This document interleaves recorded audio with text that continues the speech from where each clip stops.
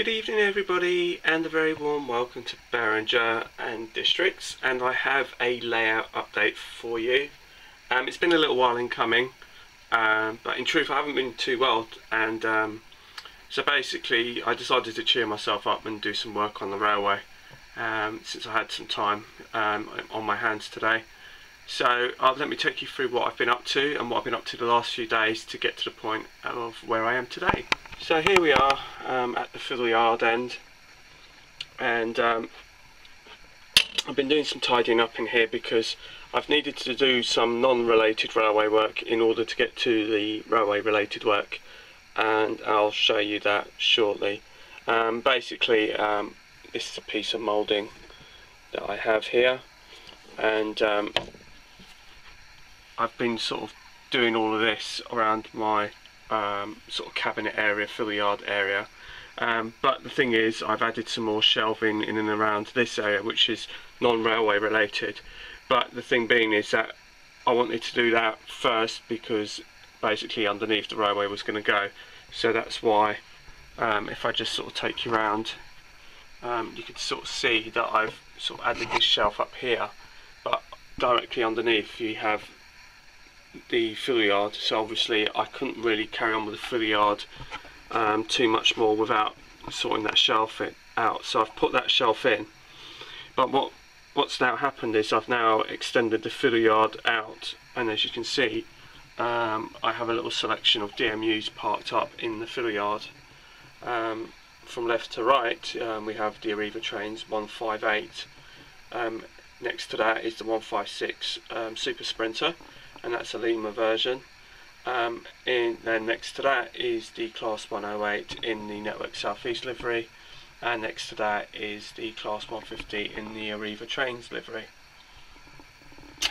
I haven't finished it yet because I'm thinking that there's going to be at least another 2, possibly 3 tracks to go in here to feed into that point there.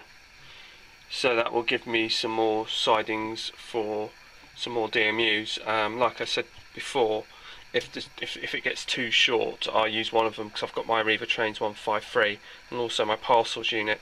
So if they end up being single car units, I could sort of stick them here. Or what I can do is actually put those single units on the upper level when I get around to doing it, which is something I need to be doing fairly soon, which is going to go in that corner over there and then come back up, basically almost actually following the line on which this moulding is actually on, and then after we can start working on the top level then. But at least in the meantime it just means that some more of my rolling stock is getting put out and actually can be available for use, as opposed to just sitting and gathering dust in boxes and things like that. Well, sorry, I should say just sitting in boxes really, not gathering dust, because I'll be gathering dust sitting out here. But I like the idea of my little Diddy DMUs all parked up here out the way ready to go, because I've got 4 of them here. There is another 2 DMUs, which is the EPB and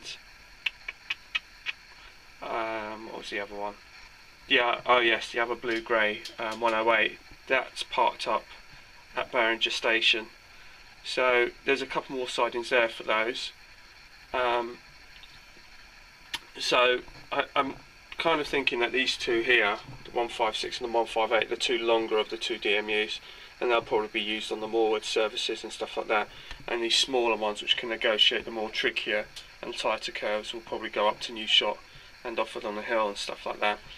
But to be honest with you, I've taken both of these up there and they seem to go okay, but ideally they'd probably just go as far as Moorwood and back. But at least they've got a home now and they could just sit there. So what I'm going to do now, well, we've currently got 4, 5, 6, 7, 8, and then with another 3 here will be 11, plus another 2 on the end will probably be about 13 in total. 13 storage sidings in total, which is one of the reasons why I haven't done any numbering on the end yet, because until I finish the track work, that's when I can start numbering everything and knowing exactly where to put it, to make sure that all the numbers in there are in the correct positions and correctly placed, and finalise all the track work. So that's pretty much all that I've done It's not terribly a huge amount in all fairness, but it's progress, and so that's always a good thing. And also it just means that I've now got more and more of an opportunity to run trains without having to keep digging them out of boxes, and that's something that I really want to kind of do, because if they get left in boxes, they'll just stay left in boxes because I can't be bothered to take them out and run them. So it's one of the reasons why I kind of want them, as much of the stock out as possible, so it can just be used. So yeah, so that's pretty much the sum of what I've been up to. So if I just sort of take it, it sort of fans out. It is going to fan out some more, so it all comes in and feeds into this one line here, and there's an isolating point here. So pretty much I can park a train up until this point, even with all these sidings at the end full, and still sort of use this bit here as another sort of short siding for whatever. So it's all coming along, it's all working out nicely. It's nice to see that the trains are sort of coming out and they're being parked up and they're ready to go. They've all been spaced out well enough, and I'm happy with the work done so far.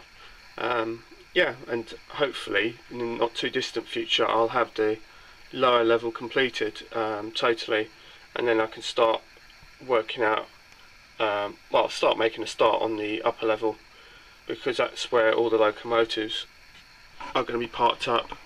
So they're all going to be sitting just sort of like above here. So yeah, I'll just make the most of all the space that I have. Anyway, thanks for watching. Please feel free to comment and subscribe as always, and I guess I will speak to you all soon once I have a further update, and I'll leave you with a final shot of all my DMUs all parked up. I have to say, the DMUs and EMUs are probably my favourite to run, just because of the simplicity of them. If you just want a quick play, it's just easy to use rather than having to do shunting and all the rest of it, so, and messing around with uncoupling and all the rest of it. So I do like my DMUs, as you can probably tell, and it suits my layout really well. So it's a nice little mixture of liveries here actually. So yeah, I will speak to you soon once I have more to offer you. So bye for now.